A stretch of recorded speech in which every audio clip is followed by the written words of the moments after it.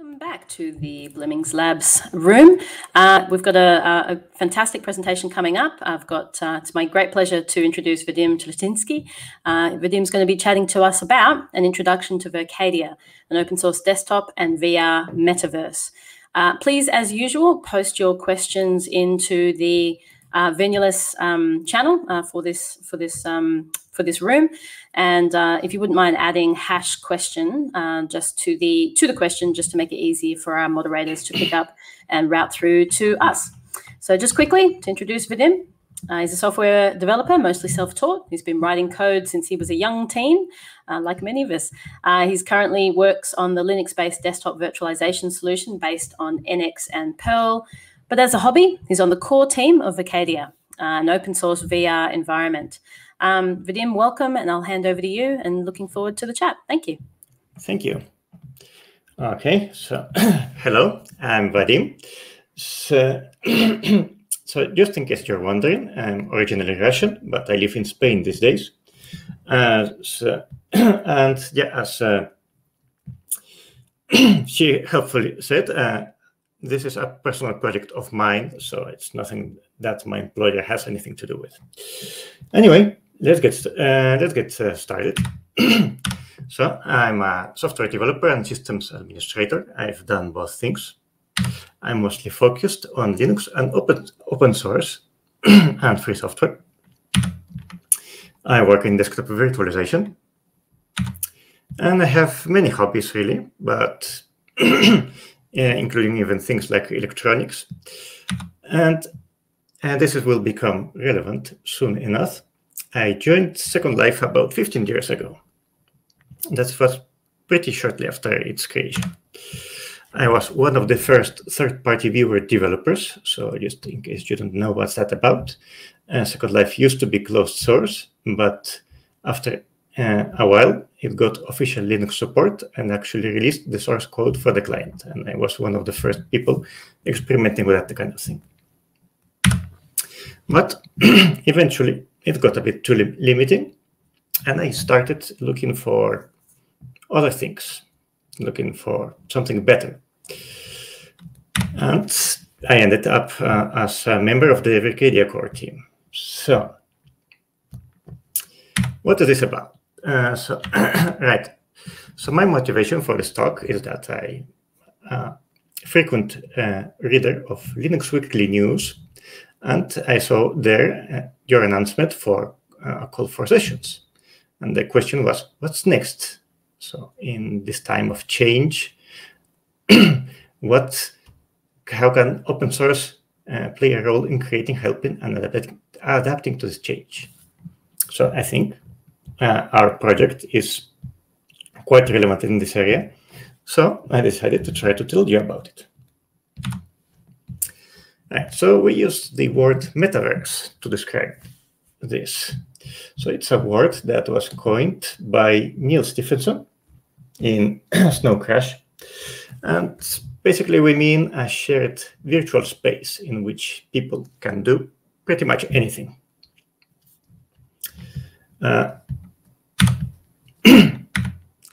So a quick kind of condensation of what we mean here is a 3D environment with optional VR support, including on Linux. But wait, that is so good. It's multi-user. It can be modified at runtime. It can be scripted. It has a web-like architecture. What do we mean by that? Well, it doesn't have a central server to it. You can think of it as pretty much like a 3D Apache server. So it has worlds like Apache myserve pages. You can set up it on your own machine at home, for instance, and you don't need to be part of any kind of central service. So you do your own thing, all you want, from any hardware you might own. And it's Apache 2.0 licensed. Okay. Now, what is it like? So I had a bit of trouble with videos in LibreOffice, unfortunately. So I'm just going to open it separately. Give me a sec. So here's a demonstration from one of our very helpful community users and developers. Unfortunately, I got into VR early on, and so I'm kind of stuck with Oculus, and we just don't actually support it on Linux. We do support SteamVR, so that's... So here's a short demonstration of what a... Good God. Oops. Well, that wasn't expected. Give me a second, I'll try to rectify.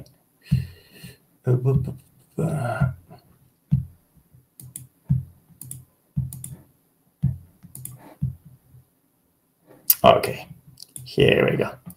So here's a demonstration of it being launched from a Linux desktop.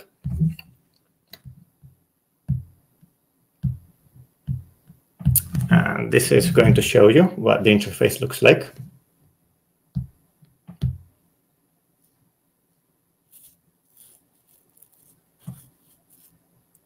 Here's it loading. It takes a little bit of time.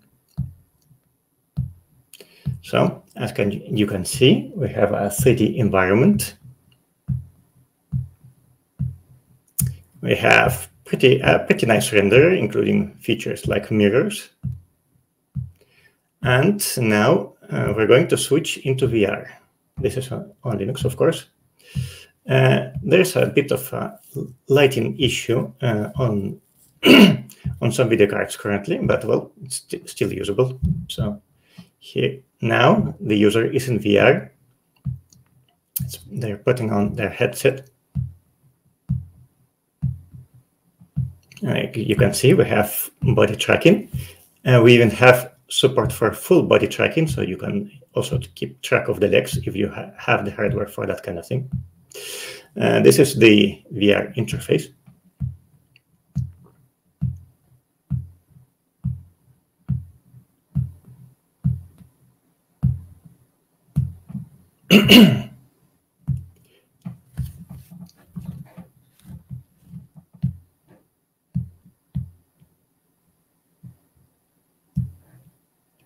Okay, so I suppose that will do for now. Now I'm actually going to try to risk a live demonstration. Okay, so here I have it actually running on my desktop. Okay, so this is the desktop version of our environment. I got a special avatar made for this occasion. Some of the people here might actually know what it's a reference to.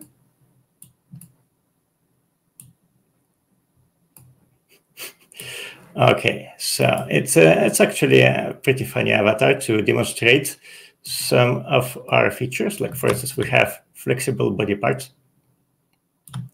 Okay, so here we have a 3D environment. We can move around it.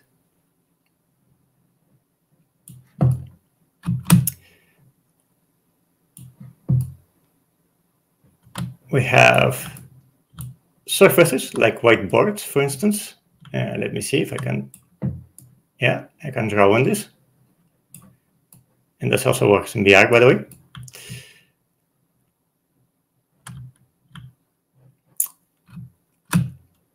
We can create and modify objects in at runtime. You have to use any kind of special editor.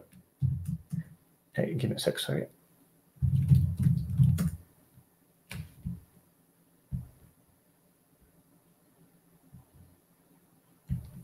Okay. Okay, let's see.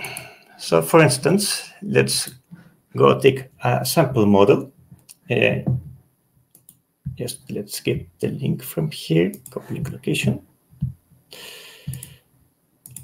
Okay, so here's our creation mode. And we're going to create a model. Just enter the URL, create. We can just exit, create mode, and there we go. We have a model in world. So as you can see, things work by referencing external assets. Everything is just downloaded from HTTP. So all of this around us is just comes from a web server somewhere, usually Amazon S3. Okay. Now we have some interesting and advanced features. Let me try to show you. So let's look for a room. I'm going to turn sound on.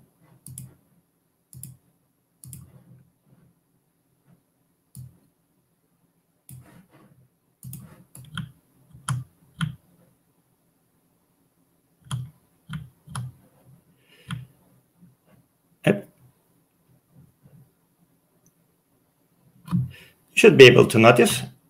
Okay, let me see. We can actually modify the characteristics of our sound depending on your location. So for instance, if you want to have a private room, we can do that. And for the last of our demonstrations, let's go to, okay, this is not good. Why is it doing that now?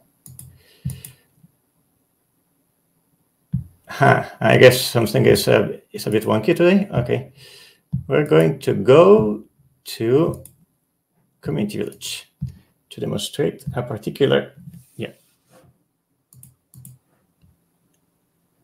part of our system.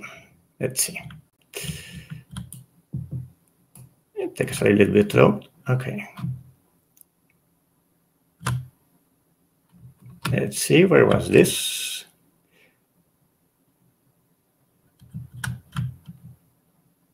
I need this particular place in here. There it is. So check this out. We have a feature which we call, still loading, I think, which we call zones. So what they allow us to do is to modify different settings of the world depending on whether you are in a zone or not. So for instance, let's just walk into here. Okay. And once we're inside, check out what happens. Now the ambient is completely different. I think it's pretty nice, isn't it? Anyway, let's get back to the presentation.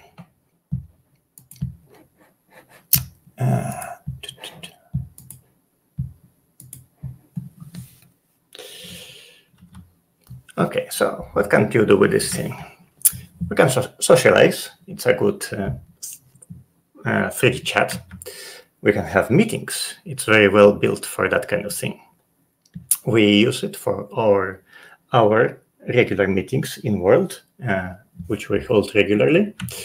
And you can make simple games with it. It's, of course, it won't compete with a dedicated gaming engine, but you can do quite complex things with it. For instance, you can certainly make an RPG with it. It might not be the most ideal or comfortable thing, but you can do it. And we can host events in it, like conventions, for instance. Not really anything you want. We don't restrict what you do with it. It's yours to do whatever you want with it. Okay, so here's a question. Where did this come from? Like you're probably wondering, why haven't I heard of this before? So we have to apologies. So we have to thank this man for a lot of this. This is Philip Rosedale, a man of remarkable fashion sense. He used to be the CTO at Real Networks about 20 years ago. And he started his own company. And in our field, he's kind of our, for instance, Linus Torvalds or John Carmack. He's just the really the big celebrity in the field. Of course, there were many other amazing people involved, but he is kind of the main one with people think about in this particular area. So let's go through a short history. Somewhere in 1999, Philip Rosedale founded Linden Research, and Linden Research wanted to do VR hardware. This was a very early effort, and quickly Linden Research realized that they had to make software to go with it. And this software became Second Life eventually. And the hardware, well, didn't really go anywhere. It's currently been abandoned. Second Life went on for quite a while until Philip stepped down in 2010. And he launched a new company called Coffee and Power. Shortly afterwards, Palmer Luckey launched the Oculus Rift Kickstarter. This was actually what started the current VR revolution. And I joined this Kickstarter among many other people. Around the same time, we find the first commits in the repository. So they now moving on, part 2. In 2013, Philip Rosedale founded a company called High Fidelity. And High Fidelity produced what you've just seen. That was a commercial project originally made by a company. In 2016, we have the Oculus Rift CV1. And despite trying pretty hard, High Fidelity didn't really have any commercial success. And, first, they tried to focus on remote working teams. But that didn't work either. So in December 2019, they just announced they were going to shut down entirely the project. The company still exists. And we began what was originally known as Project Athena, and this was what became Vircadia later. High Fidelity completely shut down in January, and we rebranded in February. And in May 2020, the company came up with a new High Fidelity, which has the same name, but is completely different, which is weird and confusing, but there you go. Okay, and in October 2020 was when the Hi-Fi metaverse server shut down, which was the last part of the old High Fidelity infrastructure. After that, we're completely on our own. So, summing up, Vircadia is an open source continuation of High Fidelity, a dead commercial project. It has an 8-year-old code base that unfortunately not many people heard about. There are about 84,000 commits and 400,000 lines of code in it. It was developed by a company with 70 employees and about 70 million investment. And now it's being worked on by a group of volunteers. Now, at this point, the logical question is, what went wrong with it? Like, they spent a lot of time, a lot of money. Why did it die? Well, we have, I think there are two ways of seeing it. One is that they made the wrong product. High Fidelity tried to basically sell virtual content. The problem is that the very structure of it completely horrifies every virtual content maker I've ever spoken to. It's made to be highly distributed, highly uncontrollable. You can't really protect any kind of content content in our architecture. Everything is up for grabs. You can copy anything with a click. And it's basically built around that kind of model. Or the other way of seeing it is that they chose the wrong business model. So they should have been an open source company, just sell support, maybe collect donations, and just ignore the entire content creation side of things. So basically, that's kind of our view of it. It was a perfectly good software project. It just didn't work for them business-wise. Now, what is the technology like? Well, I think it's very exciting. So here we have a diagram, courtesy of High Fidelity, where we can see what it's like. The domain server is what binds the other services. And on top of that, we have what we call mixers. Those combine different data streams. So for instance, the avatar mixer is what lets people see each other. The message mixer passes messages around. The asset server can act as a little embedded web server. The audio mixer combines audio. And the entity server is what manages the objects. All of these are heavily multi-threaded and can be hosted on different machines. So you can actually run a single environment on 7 servers if you want to. This makes it quite very highly scalable. So let's see more about the technology. It's a fully distributed, scalable virtual world. It supports Oculus Rift, SteamVR, and Windows MR. We have positional audio, so you can hear where people are. It runs on Windows, Linux, and Mac. It has extremely experimental support for Android and Oculus Quest. This isn't quite working yet, but it can be made working in principle. It's written in C++, Qt5, and a lot of JavaScript. Everything can be scripted in JavaScript, including on the client side, on the server side, and the interface. So if you've seen a little bit of the interface, all of that is JavaScript calling down to the internal API. So you can rearrange the entire interface if you want to, without getting down to the C++ code. The code has a highly modular architecture built into multiple libraries. Major parts are highly abstracted. So for instance, you could replace the rendering engine or the physics engine without that much effort. It's quite modern C++, C++ 14.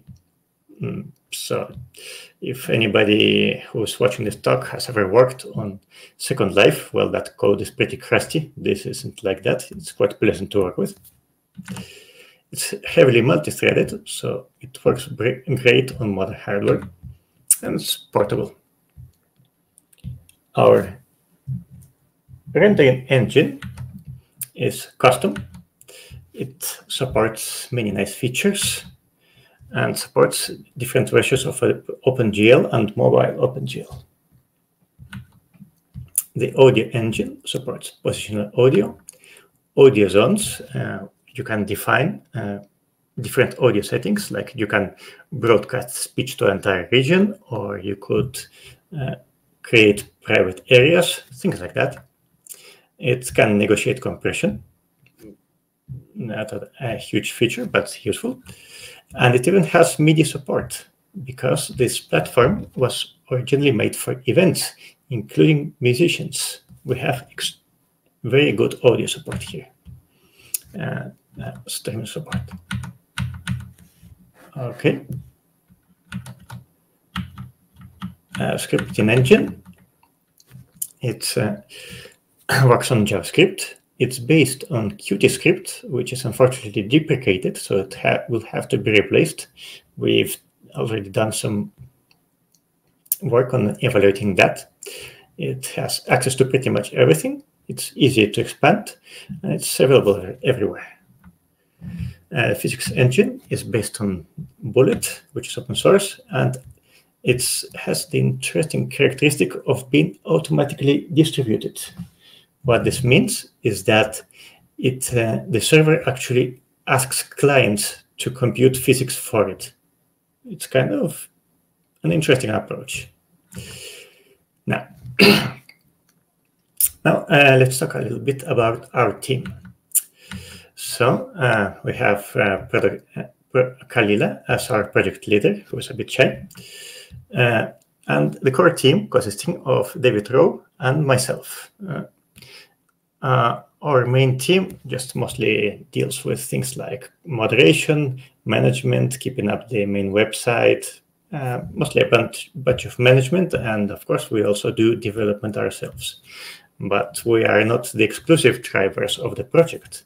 We also have many contributors who exert a lot of influence on how our project works. Okay, so our first year was kind of unnerving because, well, when everything died, we had to figure out what to do. So a lot of time was spent on planning, team building, backing up, setting up infrastructure, setting up processes like builds, branding, community management, and of course, development. But still, I think we've made very good headway. And we've even managed to hold commercial events. So to clarify here, we're not actually a company. So Vircadia is not an actual company because we've got people all around the globe, and that's kind of challenging. But we do have many people who are contractors and long-term users of the old system that are available for hire, and we can certainly discuss things like content creation or hosting events. Let's see. So a bit of our work. We've merged 352 PRs. This is as our project, I mean the open source one. Closed around 200 issues and made more than 1,000 commits. A little bit of our organization. We hold regular in-world meetings.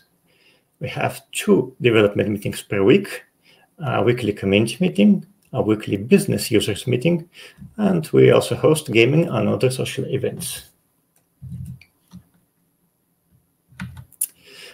We mostly organize on Discord, and we also do code reviews and QA for the contributions. So let's see what we've got done in the time we existed. Well, we've improved Linux support, the UI, the renderer, the audio mixer, SteamVR support. We've improved monitoring, GLTF support, which is an open format for graphics and models. We've made improvements to the zone system, crash reporting, the creation interface, the metaverse server, which is what does accounts. By the way, user accounts are optional. You don't have to register anywhere if you don't want to, but it exists and it can be used. Authentication and many more things. We also hosted multiple events. Startup Asia, Indian World, which is CERC Asia, which is a dental exposition actually, Startup Festa, and more are coming. Those are actual commercial events, which about which we have more information available on our website. So, what are our plans for the future? We need to upgrade Qt to the latest stable version. This is not a huge job, but it has to be done. A much bigger one is the scripting engine, because we using Qt which is currently deprecated, unfortunately. So we'll have to figure out a replacement for that.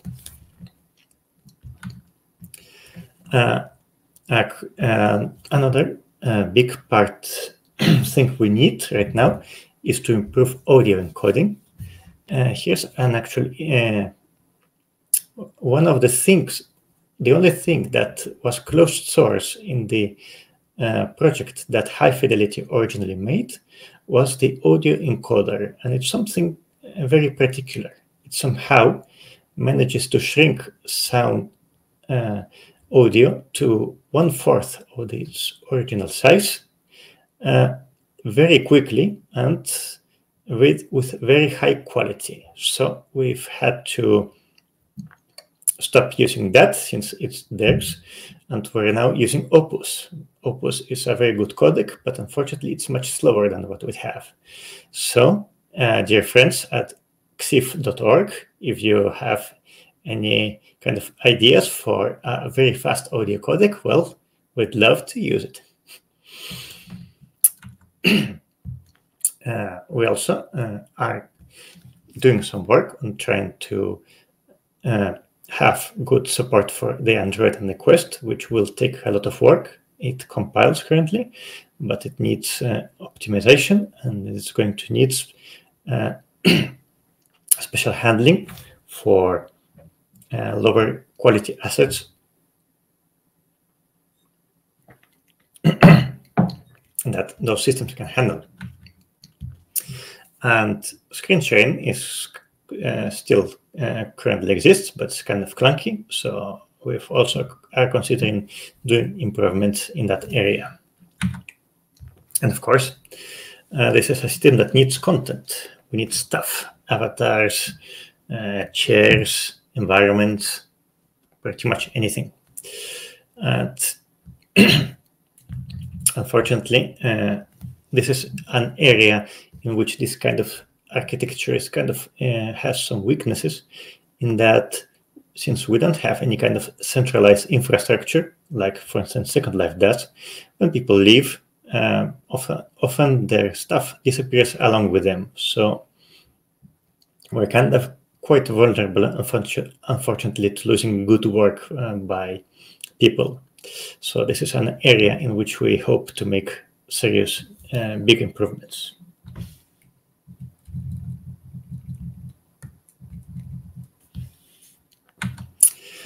Okay, so we're looking for people of all kinds. So please join. So please take a look at what we have and come to our Discord and join our events. We want pretty much everybody: developers, artists, testers, and just friendly people who want to hang out and chat and socialize. Right. So this,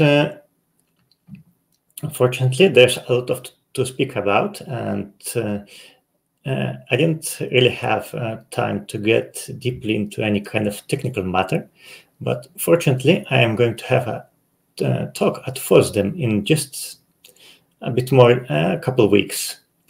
This one is free attendance, so and it's going to be of a technical kind, where I'm going to explain how you use the creation interface, how to write simple scripts, and how to host a server. It's intended to be a way to show people how to get started with development in Vircadia. We have a useful, nice calendar on our website. Oh wait, no, sorry. Anyway, you have here the dates for the events in different time zones. That's right. I suppose I have time for questions.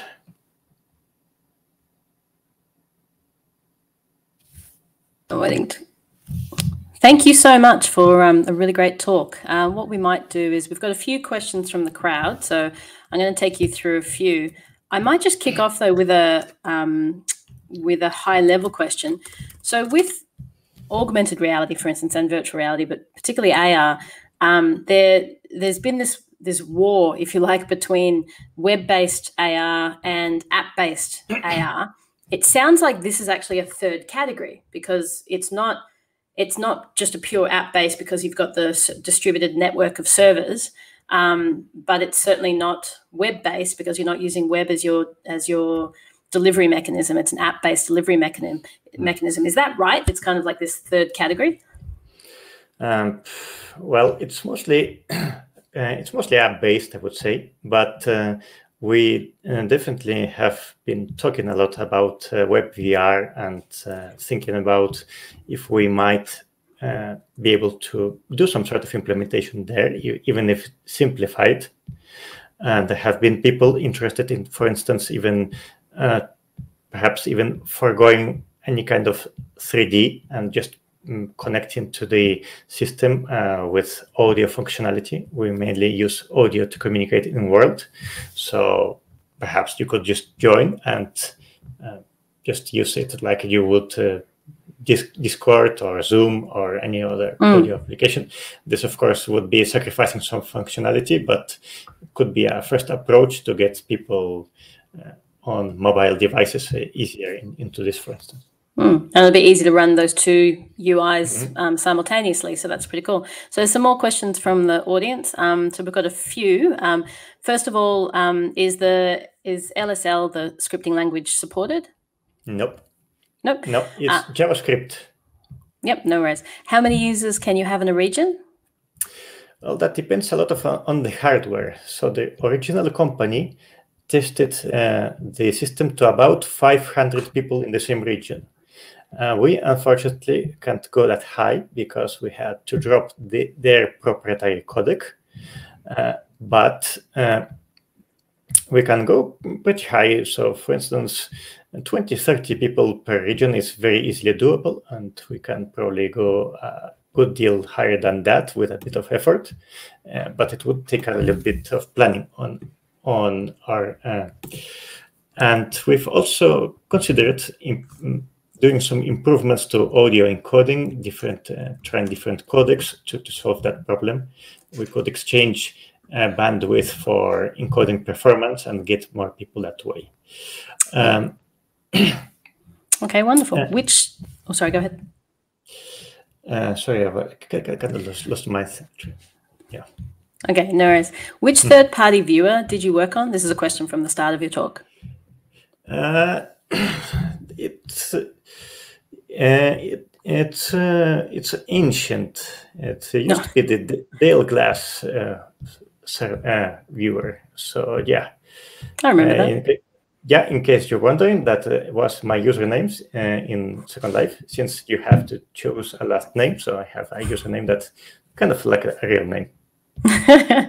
Okay, question from Darren. Is it possible to share access? I think you've answered this, access to an application desktop environment with other people. I think you've answered that. Morgan Lee also asks, can you make inventory distributed? So we don't actually have an inventory as such currently. Well, I mean, we have an application written by our founder, which kind of serves like an inventory. But not in the sense that Second Life has it, for instance, just yet. This is an area of work that's actually kind of made more complicated by our distributed nature. There's no central service.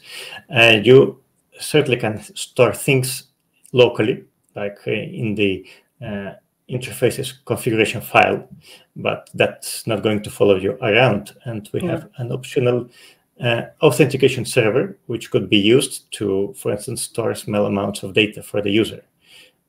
This is an optional, actually, service.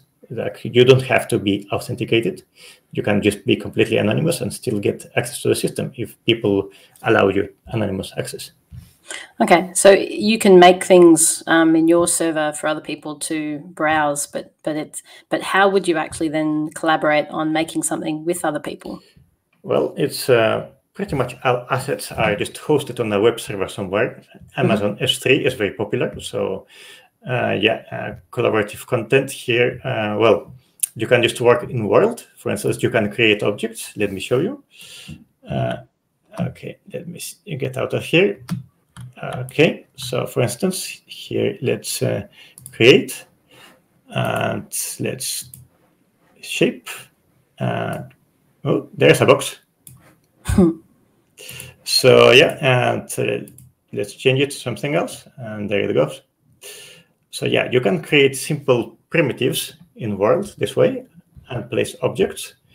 But of course, the most effective way is to create 3D models in something like Blender. And well, collaboration over there is kind of difficult. I'm not sure if Blender has introduced any kind of collaborative system. Okay, so on that same topic then of user-submitted content, are you seeing, I guess, community contributions being under a specific license or encouraged to be on a specific license like CC&T or something that that supports reuse and building out? Our code is under the Apache 2.0 license, but we don't really make any rules regarding content. It's your stuff. You do whatever you want with it. Just have in mind that we don't have any kind of asset protection. Like everything is just a URL to something. So anybody can just grab all your stuff if you let them see it. So yep, no worries. Okay, got a couple more questions for you. This has been really great. One from Paul Schultz. Is there a messaging system or email reader or something within Vircadia? Yeah. Yeah, we have a chat system. Oh, I don't think we can see your screen, but yeah. Yeah, there we go. It's pretty simple, but functional. We've been considering implementing Matrix or something similar, like instead of rolling our own, but this, for the time being, is kind of will do the job. And there's also a messaging system of another kind, which is the message mixer, which allows objects to send messages to each other inside an area. So, for instance, different scripts can communicate with each other. Okay, wonderful. Just a last quick call out for people. If you have any last questions, please post them now. And then while we're just giving that a moment, how many users do you have at the moment, and how many servers are in the metaverse at the moment? Well, it's kind of a difficult question. We have, I think, I've not checked in a while. I think we have more than 300 people in our Discord, but definitely not all of them are contributing. Some are just curious about what this is about.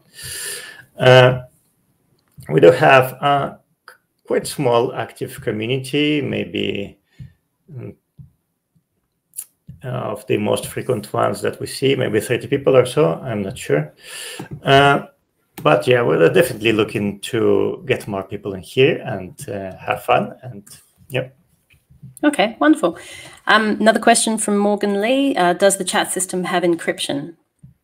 No, not really. It's just a very simple system. So yeah, definitely there's a lot of improvement that can be made in here. For sure. This is the value of open source, is people can get involved and help contribute to that. So that's wonderful. And I guess the architecture also makes that fairly easy as well, because people can make all kinds of different functionality at both the back end or the front end. That's quite exciting. Is there any last thing you'd like to leave the audience with? You've made a good call out for people to get involved. Is there anything else you'd like to leave them with? Well, I kind of forgot. We also have good animations and reactions to sound. So, for instance, check it out. Okay, so let's see. You kind of caught me off guard there, but yeah, I think this is a very promising system that unfortunately died before. No. The original commercial project. And I think especially with the current situation of the world, it actually has a lot of promise and a bright future if people just come and do something good with it. And I hope people join.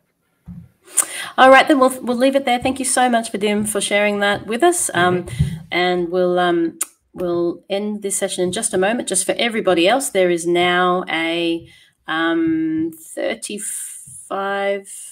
No, sorry. How long is the break before the next session? Oh, yeah, sorry. There's only a 15-minute. No, 10-minute break before the next session. My deepest apologies, everyone. 10-minute break before the next session. We'll see you all back here in 10 minutes for the last and final talk for today, which is Raphael talking about evolution of suspend to idle support in the Linux kernel. Thank you, Vadim. And if anyone wants to follow up with Vadim, the Blemmings Labs post-talk Q&A channel on Venulus is there to continue the conversation, to continue following up with questions. And I'll see you all again soon. Thank you. Thank you. Thank you, Vadim.